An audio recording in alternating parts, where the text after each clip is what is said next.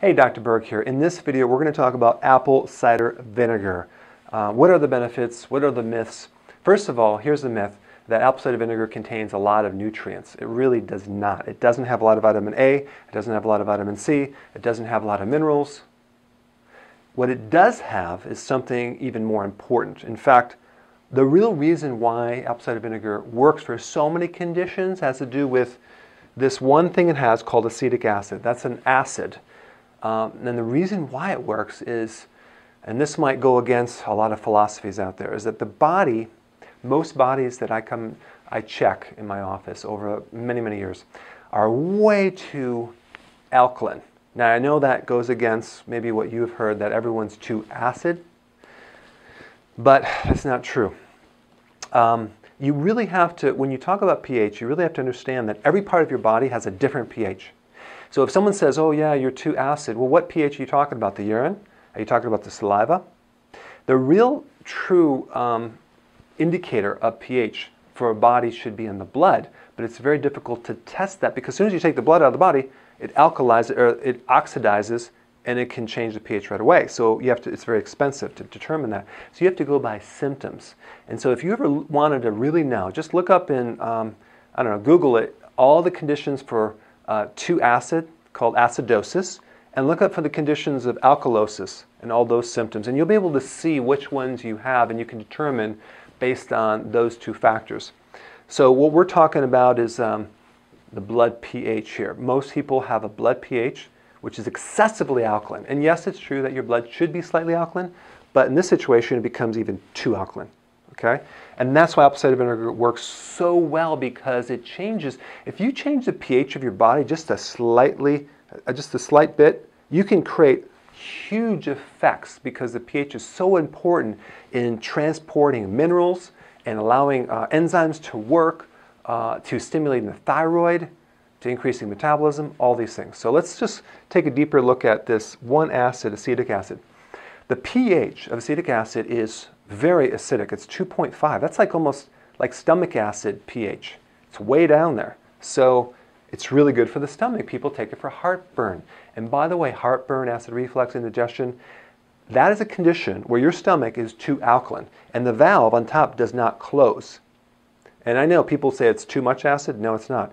In fact, if you have acid reflux or heartburn, just take some apple cider vinegar and see how much better you feel. I mean, you'll feel wonderful because the valve will start closing on the top and the acid won't start regurgitating up through that valve. So it's good for GERD, acid reflux, indigestion. Okay? And as you age, especially over the age of 50, 60, 70, your pH in your stomach starts going lower, it goes higher and higher and higher. So it becomes more and more alkaline. So you need more acid as you age to be able to digest protein and absorb minerals. Because if your pH is too alkaline, which most people have a problem with too much alkaline, they can't absorb calcium. They can't absorb minerals like they used to. So what happens, especially with calcium, is calcium starts building up in the soft tissues throughout the body. So you have the soft tissue calcification. I mean, you see that in people that are getting older, they're getting stiff, they have arthritis, bursitis, they get calcium developing on the eyes, there's cataracts, on the joints there's arthritis, on the nerves there's neuritis, on the kidney is kidney stones, on the gallbladder is gallstones, and the teeth is tartar. That could come from a pH problem. It's an alkalosis, a systemic alkalosis, which is your whole body is too alkaline. One of the things that I like to do as well is make sure they're taking the fat-soluble vitamins to transport that calcium out, like vitamin D and K2. But in this video, we're going to talk about the pH piece of this thing. Now, what causes this alkaline state? It has to do with this, in this book, it's called Cible Encyclopedia of Endocrinology, Volume 4, Frank Netter, MD. This is one of the main books that is used in medical schools, and it's a great physiology book to help you get some of the facts and how the body works. So right here, if you look on the page that talks about high cortisol, that's the stress hormone, high stress, high cortisol, causes alkalosis. It makes your body too alkaline. So unless you don't live on planet Earth, you might not have this problem, but most people I know live on planet Earth, they have a lot of stress, their bodies become too alkaline over time. The worst thing you could do is start drinking alkaline waters. Now, it's okay to drink water that's already alkaline, but don't try to alkalize it to an 8 or a 9 or because you're going to make your body worse. And then you won't be able to absorb calcium and things like that. So with adrenal, like stress and high cortisol, you become too alkaline and you lose this little thing called H+. So if you ever taken chemistry, you'll notice that H+ is an acid. So in other words, the adrenal causes you to lose acid through the urine and become too alkaline. So here's all the effects that stress can create. An alkaline body, which then blocks calcium. So you have all this calcium that plugs up everything, but it's unavailable to you, so you start getting the twitch on the left eye. You ever notice when people get stressed, they start twitching? Do you know why that is? Because it changes the pH, and the person can't absorb calcium. So then, this is a calcium deficiency. So you could take calcium, but if the pH isn't right, it won't work. The best thing to do if you have that twitch is to drink apple cider vinegar. Boom, drop the pH to make more acidic. The calcium gets mobilized and the twitch goes away. Cramping in the calf. Apple cider vinegar is the best thing to mobilize the calcium and get rid of cramping in your calves. Nerve pain, neuritis, especially like migrating pain with arthritis that maybe it'll move from this joint to this joint to this joint. Oh my gosh, give them a little apple cider vinegar, they are happy. So with stress, you become too alkaline, you lose acid, and you lose potassium. And the only reason I'm bringing up this potassium, which is a little extra thing, is that alkaline bodies tend to have a potassium loss. And then when you lose potassium, you actually make the person more alkaline. So they kind of work together. People say, well, drink apple cider vinegar to increase your potassium. That's not what's going to do it. Apple cider vinegar will help increase your potassium because you'll stop losing the potassium and you'll make the body more acidic and like it should be, and so that will help the potassium. And just think about, look at this. Potassium deficiency, high blood pressure, constipation, feeling of weakness, fatigue, irregular heartbeats. When you hear these claims about apple cider vinegar curing all these different things, high blood pressure, constipation, weakness, irregular heartbeats, it's because of the retention of the potassium, because the chain reaction that occurs after getting the pH in the correct level. People that drink a lot of protein drinks, or they eat too much protein, let's say they do the Atkins diet, or they're doing this high protein diet, what happens, there's the waste from that protein, it's called guanidine, it's a chemical. Very, very, very, very, very alkaline, okay? And so that can cause twitching, nerve pain, and a lot of arthritis, okay? Even when you do like the ketosis diet and you're doing more protein, you may feel stiff, you might feel more arthritic.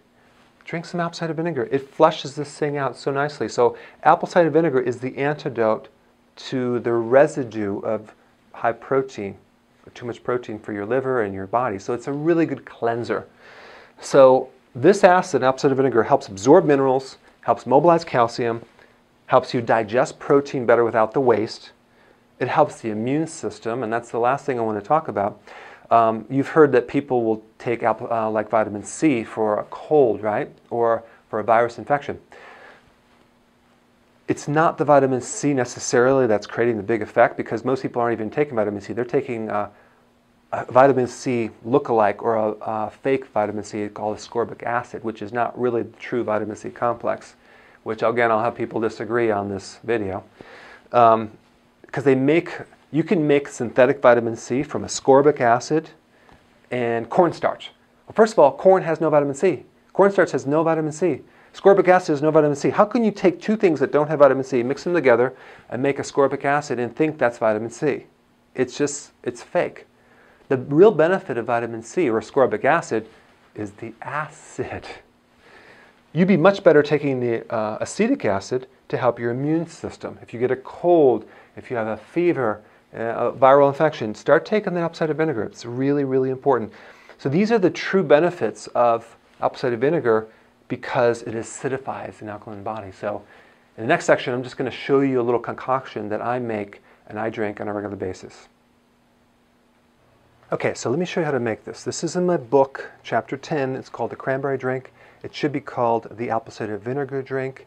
Very simple, and you really should try this because it will help you lose weight.